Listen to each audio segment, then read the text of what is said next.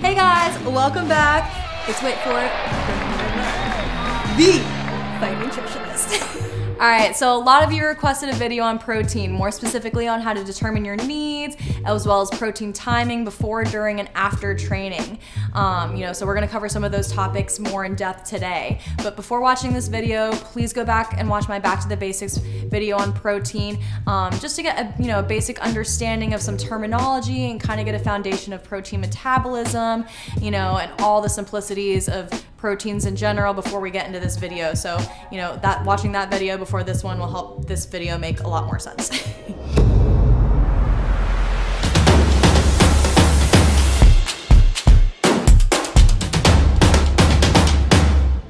So when it comes to protein, we need to understand that dietary protein is not a preferred energy source when it comes to exercise, meaning that, dietary protein intake is not going to really influence exercise performance.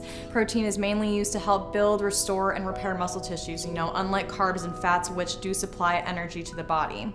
All right, so obviously protein is important regardless of, what sports you play, what activities you participate in, but in research, when it comes to protein, they do separate endurance athletes versus strength athletes. Just to put into perspective, again, that statement that I just made about how protein is not really an energy source that the body likes to use, to create energy. I just wanted to talk about some studies that I had looked up. So, a lot of studies obviously on protein have been done, and, specifically some on endurance athletes, found that adding protein immediately prior to and during exercise, did not improve endurance performance. Instead, they found that protein intakes during this time helped suppress markers of muscle damage and inflammation, and helped decrease feelings of fatigue and soreness.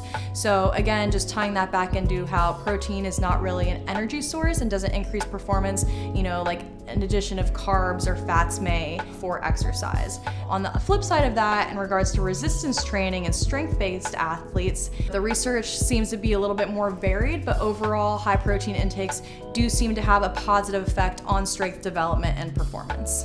All right, so how much protein should someone consume? So the RDA, or recommended dietary allowance, recommends protein consumption to be at 0.8 grams per kilogram of body weight to prevent any deficiencies. And I'm gonna highlight that word again, deficiencies.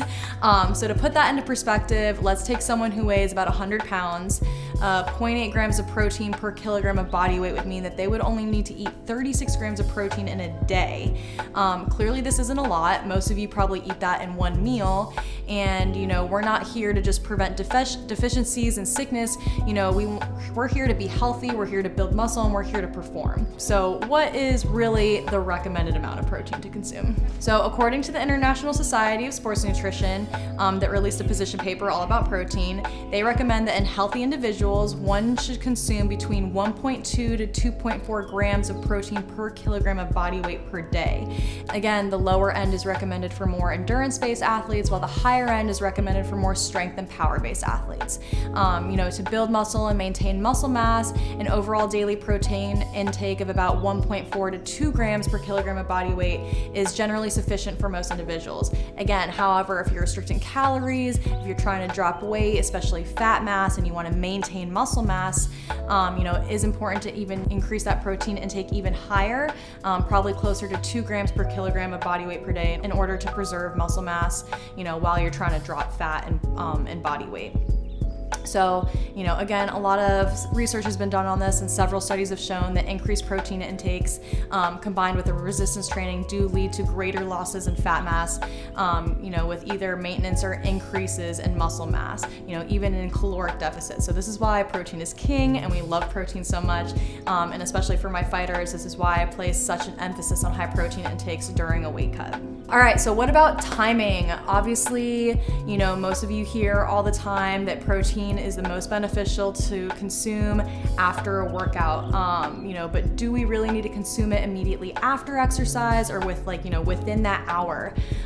No. The answer is no, not necessarily, since muscle protein synthesis rates peak within 3 hours after exercise and typically remain elevated for a long period of time. However, it's always better to get that in sooner rather than later, especially if you have multiple training sessions in a day. So again, it's like, what's the practicality of it? If you can get it in right away, go for it. If you need to wait an hour or a couple hours, that's okay too.